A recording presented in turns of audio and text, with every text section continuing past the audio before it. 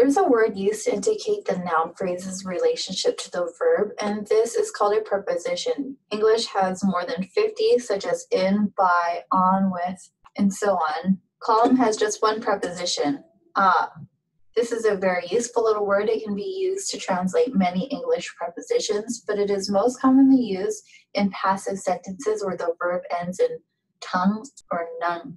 When we speak of word order, we are referring to the word order of verb, noun phrases, and prepositional phrases in the sentence. The word order of a basic sentence in English has the subject noun phrase first, followed by the verb, and then the object noun phrase, as in, the girl saw the boy. So we've got our subject, the verb, then our object. The preposition models sentences. And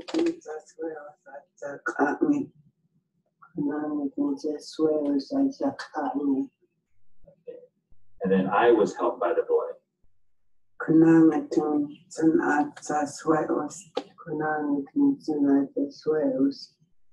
In these examples, the preposition is translated to by.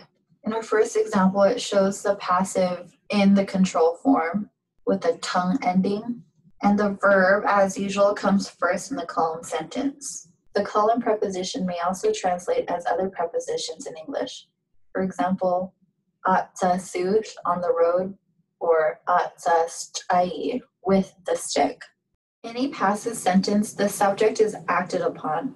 For every active sentence, there's a passive sentence that means the same thing. For example, the boy hit the ball is active, and the ball was hit by the boy is its passive form.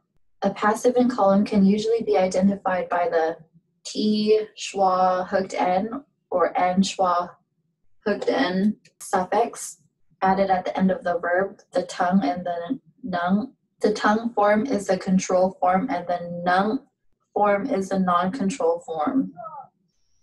And here is a list of verbs that can be used. Is looked at and managed to look at.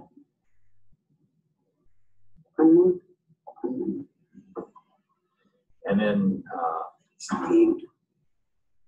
and these don't sound right without having a subject.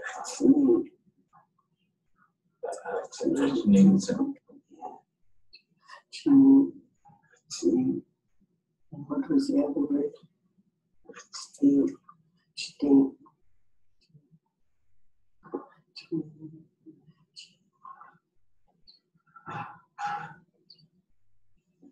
So very close. Yeah, the meaning is very, very close too.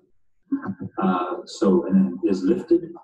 How do you say it? You're for lifted. Sa'atin. Sa'atin. Okay, the is lifted is what did you say with that one? Sa'atin. Sa'atin. And managed to lift it. Sa.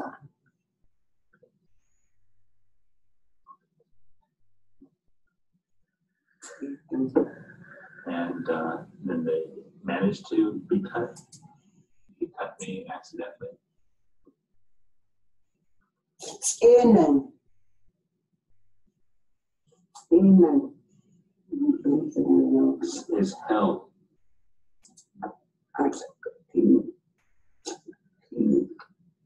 And then the other one is held. And is hit.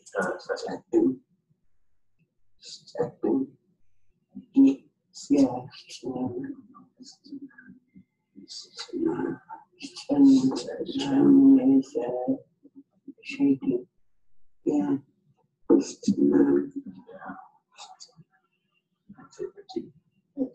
Could you say those two is broken?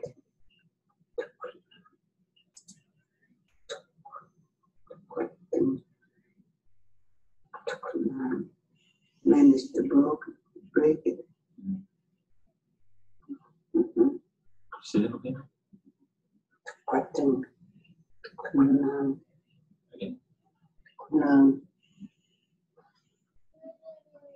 Eating. Again. Seating. And the other one managed to be chosen, Sina or finally chosen. is being Edward Messina. Yeah. Yeah, that's right. And the next one is awakened, so woke up. Chapter And managed to wake me up. now. Yeah, that's right. Yeah. You managed to awaken. Now. Okay, and then is taken, What do and you know? Okay. then it is dried, and then Sorry. In this section, you will learn that the word order of a basic Klallam sentence is quite different from English. If we look at our example model sentences, this is the first one from our preposition word order, and then this is the models for the word order. And we're going to compare these two. In the example, the preposition a is translated by, right here. The second example is also passive, but in the non-control form with the nung ending. by the girl, the first one there. And then the other way of saying it,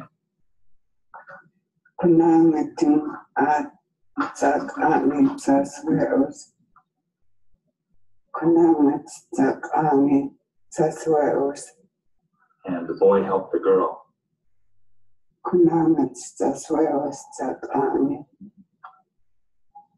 And the boy helped his mother. There are two ways of saying this.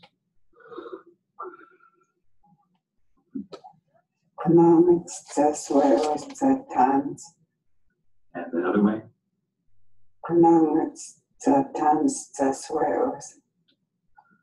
okay, and then my father built the road.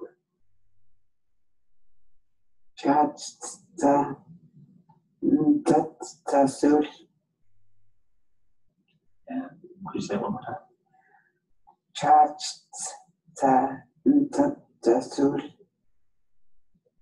And then the other way of saying it,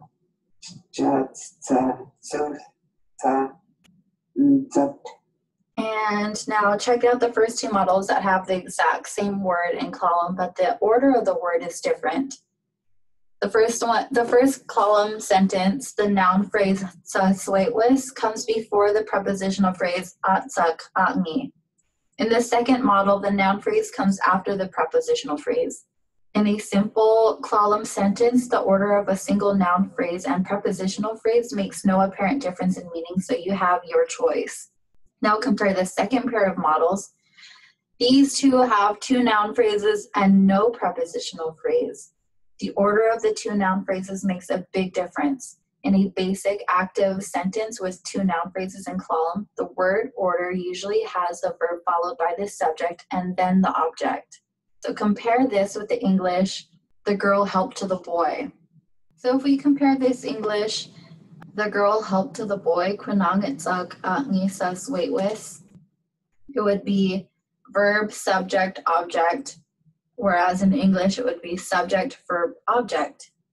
Now consider the third pair of models. Both of these mean the boy helped his mother. In this pair of sentences, the order of the noun phrase doesn't matter. So in the last pair of models, both mean my father built the road. Again, the order of the noun phrase makes no difference. There are two rules for word order. The first rule is if it is obvious that noun phrase must be the subject, then you can put them in either order. The most common obvious situation is where one participant is human and the other isn't. In these situations, the human is the subject and the non-human is the object. In the last pair of examples, the road built my father would make no sense. So the order doesn't matter. Either way, it must mean my father built the road. The second rule, if both participants are human and one possesses the other, then you can put the noun phrase in either order. In this sentence, the boy helped his mother. The boy possesses his mother, so the possessor must be the subject and the order does not matter. It is an important characteristic of Klallam that sentences with two noun phrases like those in the 6 model sentences are rare. New vocabulary: chot, chot, chai, chai, slani, slani, switka, switka, ngana, ngana. And for our last slide, it'll be our Quinawi. Saat dan sansnau. Kunang itu wujud dan sat. Saat dan sansnau. Au sat iat inak. Right.